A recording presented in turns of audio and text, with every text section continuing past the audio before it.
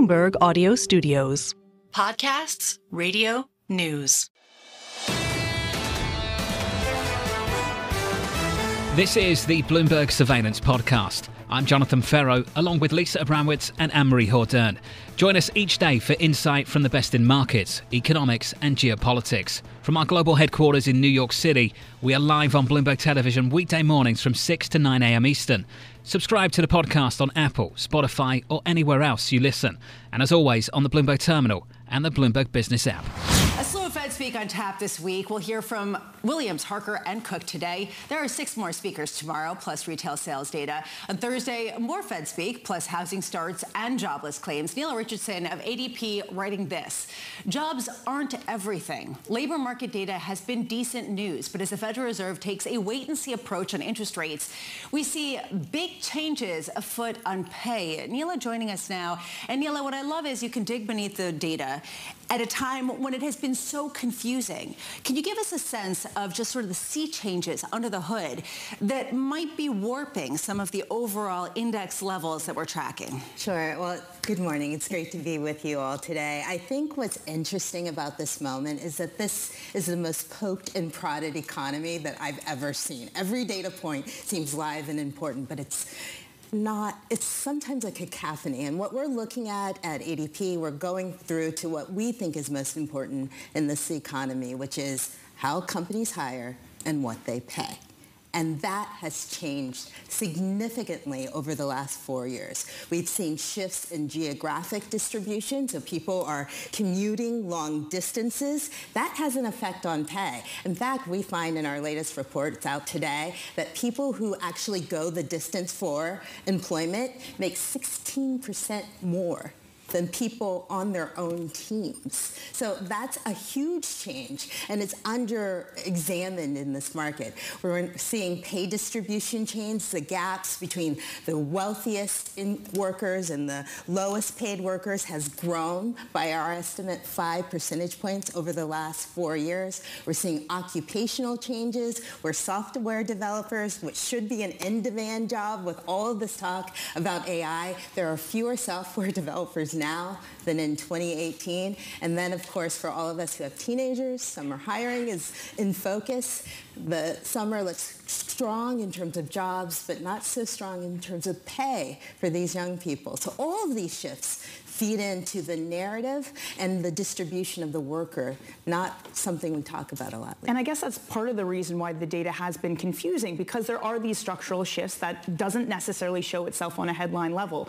So what do we do with the data then? Should we just ignore it? Should we discount it because things are different and what it's telling us isn't really what's happening under the surface? We can't discount it, because we know that a certain really important institution is pegging a certain really important decision on the cacophony of data points. But that one move won't shape the economy. Whether you lower interest rates by one dip this year, 25 basis points or 2 or 3, really won't change the distribution of the U.S. workforce, which has shifted. And I think that's what we're seeing in the data. That pay change, this low level of wage growth that was really keeping the economy on track during the 10 years of expansion, is not here now. That pay is changing, it's evolving, and that evolvement in pay means that inflation may go up, may be higher for longer, and the Fed always has to be watchful on this data point and on pay in particular. Consumer sentiment did not look good on Friday, and the director of the survey had this to say: the views of middle-income consumers resemble those of their lower-income counterparts, a departure from historical patterns in which their mentions are squarely between those of higher and lower-income consumers. So what are you saying is that the wage gains are not on par with the inflation that middle and lower income individuals are feeling? You know, what they're seeing is price levels, and they're looking at, yes, their paychecks, but they're looking at what's in their basket at the grocery store. And as long as there's a disconnect between how much they're take-home pay has grown and how much their basket has shrunk, they're always going to be a little moody. Now, we've seen that a moody, bad vibes on the consumer side does not necessarily translate to lower retail spending. That's going to be something to watch this week. Last April, retail spending was flat. Those vibes have crept in. How long, how permanent they are, whether they affect spending is going to be really important. We've seen some resilience in the consumer, I would argue from the high-end consumer. They have been carrying this economy. So it's a really interesting situation that we're seeing in the pay, when you take the pay and the retail side together. What you're seeing is that firms are raising prices because they have to increase pay for all those double-digit pay gains they've seen from low-paid workers. But the people who've actually benefited the most are high earners from asset prices, from higher wage gains. And so you have this combination, this cohabitation. I was trying to work it in. I was really trying to work it in. Between high-spending, high earners and low-income workers who are seeing high pay growth but not able to spend at the same rates because of higher price levels. I'm glad that you brought that up, Anne-Marie. That survey that came out and the commentary from what we got from the University of Michigan survey, it kind of raised alarm bells for me because it's atypical. Usually what you see is that middle-income workers kind of are in the middle when it comes to how they feel relative to the high end and the low end. They're not this time. They're shifting to the low end, and it raises this question, and it's been the big question for a lot of people. Are we seeing the beginning of a shift downward that's going to be a more protracted weakening in the labor market? Are you seeing that? Is this a problem for you that whatever it is, you can't reject people's feelings en masse, and so there's something going on that's going to potentially have a significant impact on the economy? Feelings do translate into behavior. That's why we measure them. That's why they're important. And if you're seeing a diffusion of bad vibes, I'll label it that way, bad vibes through the income distribution, it doesn't spell good news for the economy. What I hear from Main Street is I'm delaying. I'm being like the Fed. I'm going to watch. I'm going to watch before I take on that new lease in my new car. I'm going to watch before I buy that investment property, that rental property. So that waiting and watching has an effect on the economy. So even if you can afford to spend, you may not do it this quarter because you're waiting. So this is sort of the divergence between the bulls and the bears. Some people, I'm thinking of Andrew Hollenhorst out there, is thinking this is the beginning of a real weakening that we're going to see in the labor market. Last week's climb in initial jobless claims was a harbinger of a greater degree of weakening under the hood. Do you see that? No. I think, again, that goes back to my comment about this economy being prodded a little bit. This is a normal economy. You're not going to make straight A's every quarter.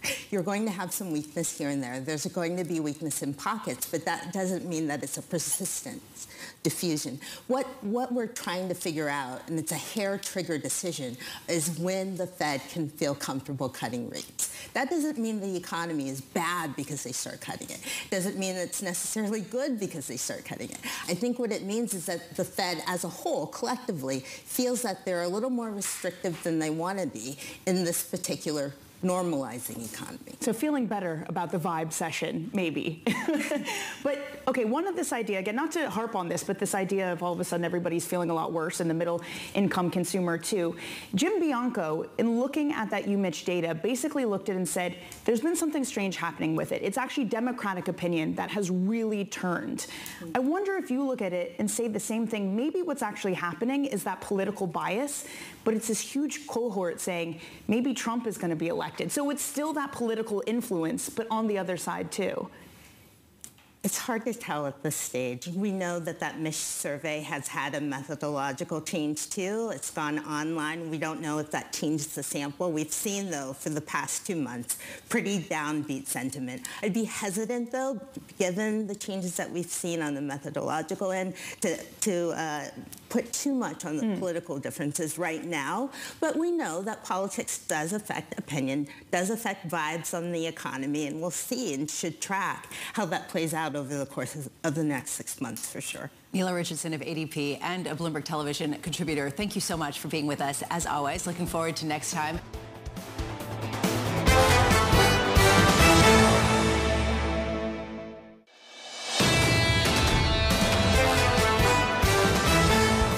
Stovall Stovall of CFRA also looking closer at the tech trade, saying this: even though 6 sectors also advanced, the tech sector was the exclusive outperformer last week, causing one to wonder just how long this can this jumbo jet keep flying on only one engine. Sam joins us now, and Sam, I have to say, this in some ways is the quote of the morning to me, given the fact that this is the ultimate existential question.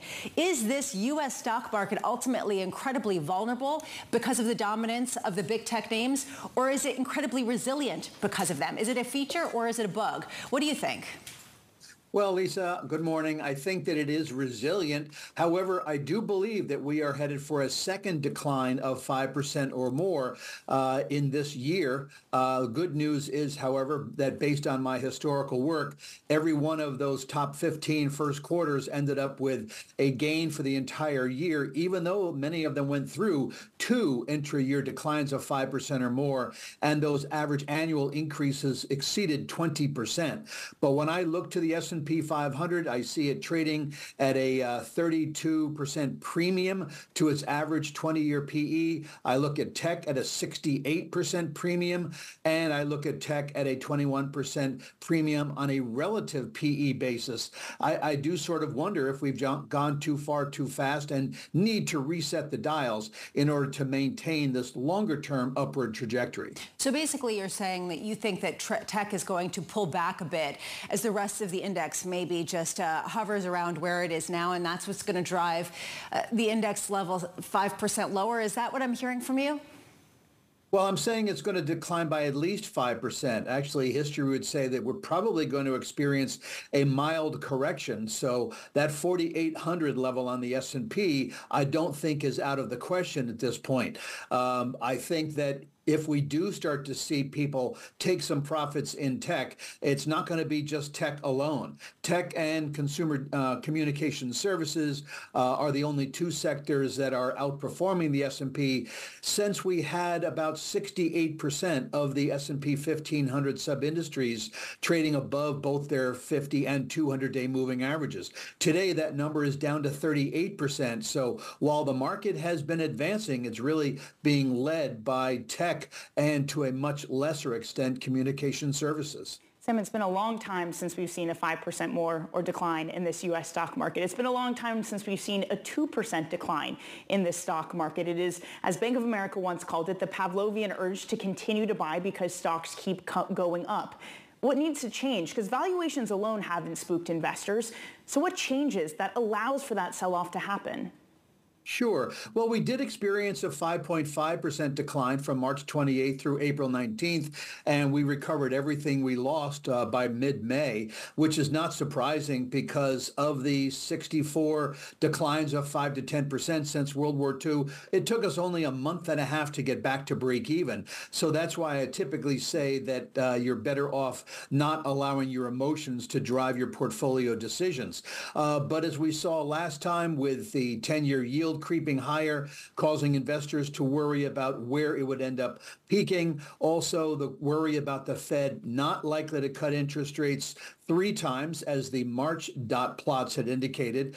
Most recently, expectations were for 2, yet I found that investor ebullience was dashed by the dots this time around, with the expectation now only being at 1. So I think the question is, how long will the Fed maintain higher for longer, and does that increase the risk of recession? You talk about in your note this frustration by the Fed, and people could have been humming the Meatloaf song, 2 out of 3 ain't bad. What are you expecting this week then from all the Fed speak? Do you expect them to be a bit more dovish, given the fact that the data potentially may mean they're going to cut before December? Well, Neil Kashkari's comments, I think, were basically what he's been saying for a while, which is much more of a hawkish tone. Other commentary could, yes, take the other side as well, because the Fed wants to remind us that they are data dependent. At the same time, I think they want to let us know that they are independent of political pressures. Every election year since 1992, except 2012, had the Fed either raise or lower interest rates in that election year, and many times it occurred in September. So I don't think the Fed would be averse to cutting rates if they felt that the data supported it. And you still think September remains in play. What's your biggest conviction for that? Well, when I look to the CME forecast model, I see that we're looking at 1/3 or 38% in a sense, indicating that we're probably going to stay at that current level. But obviously, 62% are implying that we will probably see a cut in September of either 25 or 50 basis points. That moves up to 80% for the July period and even higher for for December. So I would tend to say that the chances are increasing that we do end up seeing a cut sometime this year, with possibly two still on the table. Sam, a lot of people would agree with you. Last week, we saw a massive rally in U.S. government debt. I'm looking at a 21 basis point decline in 10-year yields down to 4.22% to end the week. Why is that not igniting a rally in some aspects of the risk market that have not participated? I'm thinking of small caps in particular. Well, I think first off, the reason that one reason why the yields have been coming down is because the prices have been going up because interest rates look more attractive here in the U.S. than in overseas. So that's attracting foreign investors. We certainly are looking at small caps now trading at a 31% discount on a relative PE basis, mid caps at 25% discount. I think it's because investors want to wait until the Fed does actually cut rates because of the potential of a rising risk of recession, since these smaller and mid-cap firms are the ones that will take it on the chin more so than large caps should we end up having something deeper than simply a soft landing. So I think investors are playing it close to the vest at this point and focusing almost exclusively on the larger cap growth universe. Sam Stovall of CFRA, thank you so much.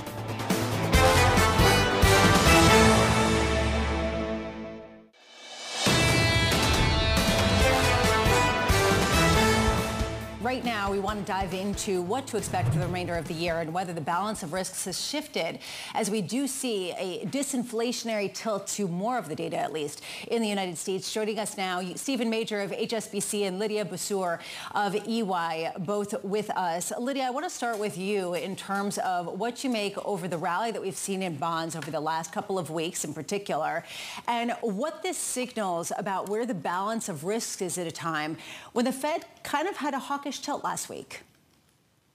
Yeah, so we've seen a softening in economic data, and I think that the narrative has been shifting towards the economy slowing more than what was, anticipated earlier this year when inflation surprised on the upside.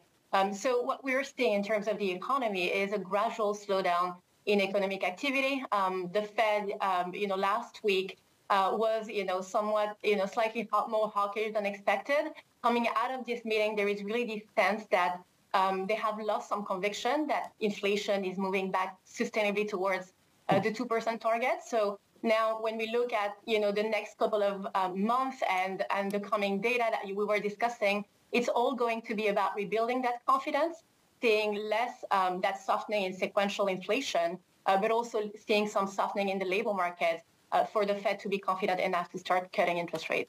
Stephen, what did you make of last week, considering that we saw a hawkish tilt to the Fed, and you just reconfirmed in your mid-year outlook a belief in a rip-roaring rally in U.S. government bonds that could potentially take the 10-year yield to 3.5%? Yeah, I'm quite glad we kept the bullish conviction.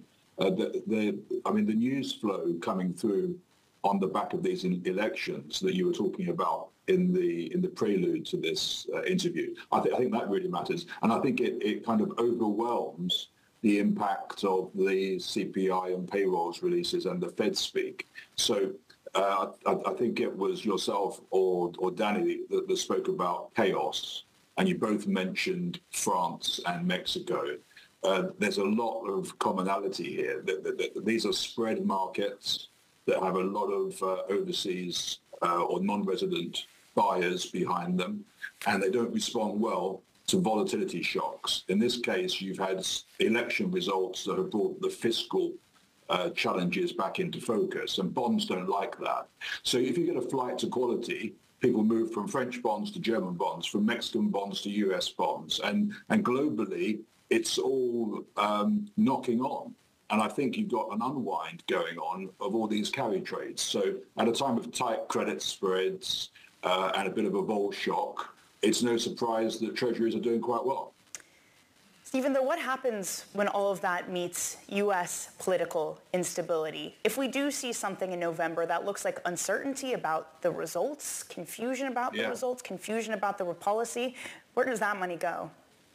Yeah, I guess at the start of the year, everyone was focused on how many elections there were going to be this year. It's taken till the halfway point, Danny, for there to be a significant shock because, I mean, the Indian result wasn't a big shock in a way, and it is a very domestic market.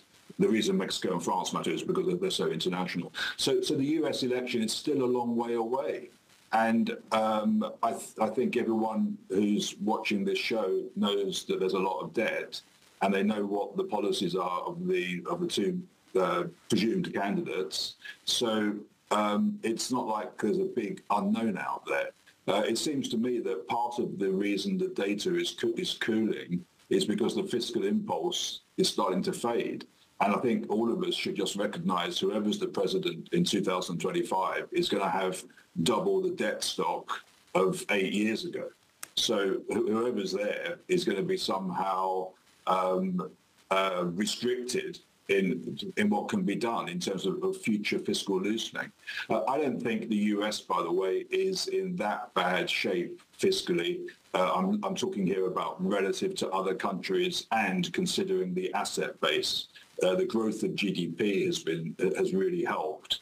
But of course, if the economy is cooling and the debt keeps going up, then you have more challenges. But I don't think the US Treasury market should be so worried about the debt.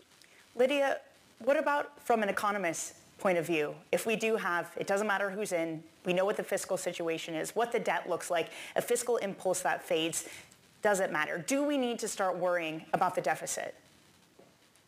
Yeah, I mean, we all can agree that, the fiscal policy is on an unsustainable trajectory.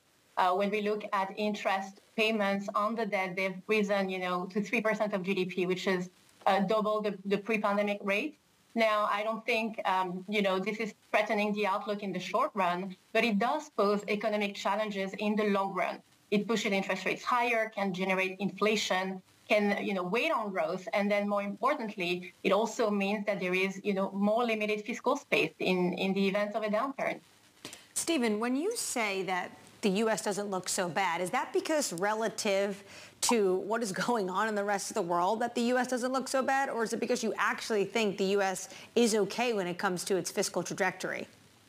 Yeah, a combination of both. I don't know whether this is an English or American saying, but we call it the least dirty shirt. So I sort of imagine looking through my wardrobe and trying to find the cleanest, brightest white shirt to wear. It's a bit like that, in that the US debt stock as a percentage of GDP, if you look at the total debt, that's public and private sector, since the 2008 financial crisis, it's gone up, but it hasn't gone up as much as some other countries. And it's also been helped in the US by the fact that the household has delevered. So on a relative basis, it looks not so bad, and on a historical basis, it's okay. And I think that part of the factor is the strength of the GDP and the tax take. Now, looking forward, the US has incredible taxing ability, but as we know, it's all a question of willingness. And it's also a question of policy. We have a new report out today talking about the fact that if Trump's proposal to exempt tips, for example, from taxation, it would be $150 billion to $250 billion added to the federal budget deficit. Is it very difficult to think about 2025 until we know, Stephen, the outcome of November? Or are you just expecting there's going to be a lot more debt added to the U.S.?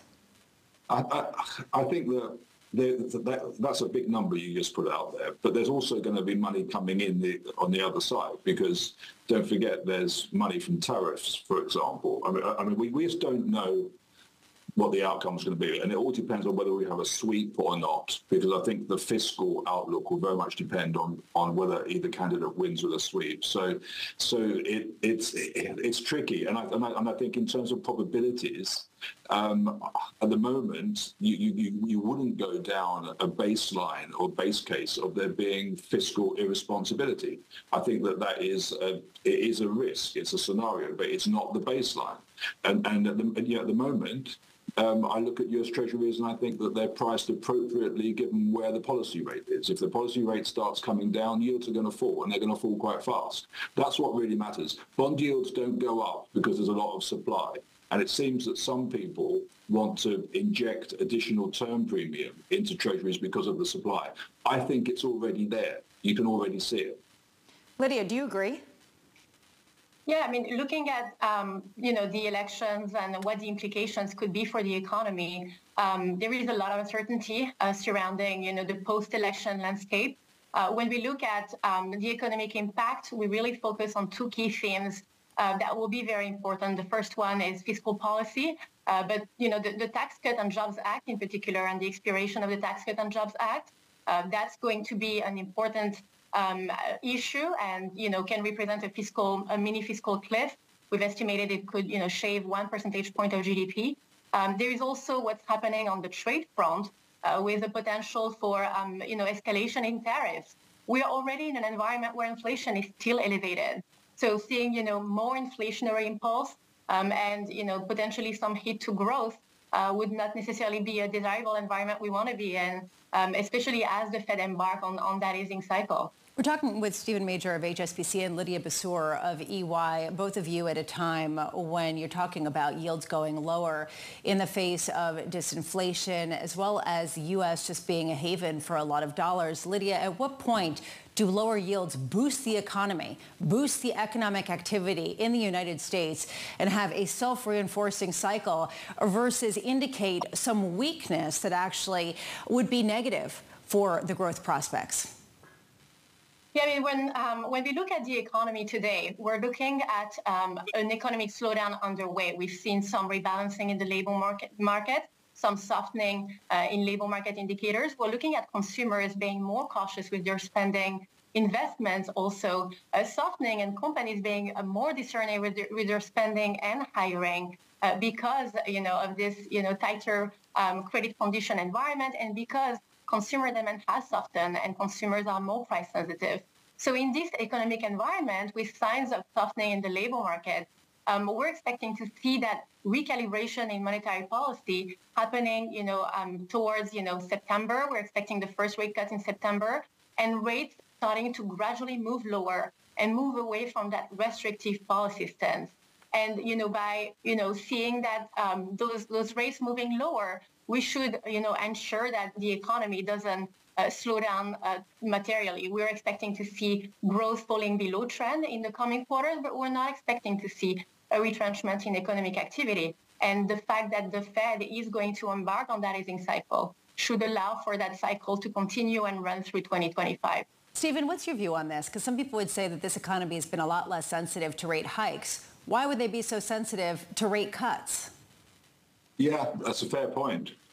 So you have to be careful with this one, because I think that people are expecting just very modest rate cuts. And in fact, that's all conditioned by what the Fed's just told us in their dot plot. So I find a bit of an echo chamber around the mainstream forecasts, because they're all basically one standard deviation from the Fed. It strikes me that it's probably true that the economy isn't that sensitive to the rate cuts. But when the rate cuts come, I think they're probably going to be more than the market's pricing in. And that's exactly the point, that cutting by 25 basis points here or there isn't going to do anything. So when the economy is really cooling, and if unemployment is going up at a faster rate than the Fed's forecast, I think that could be a kind of scenario to think about. Then rates will be cut quite hard and fast. Also, Lisa, it's not just about the US cyclical economic data. It's about the structural factors, the huge stock of debt. It's about what's happening in China and Europe. And ultimately, US rates just look out of line with everything else. Stephen Major of HSBC, Lydia Boussour of EY, both of you, thank you so much on a week where we'll be talking a lot about the Fed and rates. This is the Bloomberg Surveillance Podcast, bringing you the best in markets, economics and geopolitics. You can watch the show live on Bloomberg TV weekday mornings from 6 a.m. to 9 a.m. Eastern. Subscribe to the podcast on Apple, Spotify or anywhere else you listen. And as always, on the Bloomberg Terminal and the Bloomberg Business app.